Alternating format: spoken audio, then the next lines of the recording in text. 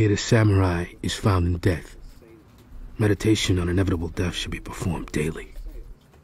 Every day when one's body and mind are at peace, one should meditate upon being ripped apart by arrows, rifles, spears, and swords, being carried away by surging waves, being thrown into the midst of a great fire, being struck by lightning, being shaken to death by a great earthquake, falling from 1,000-foot cliffs, dying of disease, or committing seppuku at the death of one's master.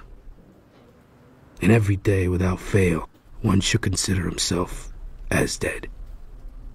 This is the substance of the way of the samurai. It's bad when one thing becomes two.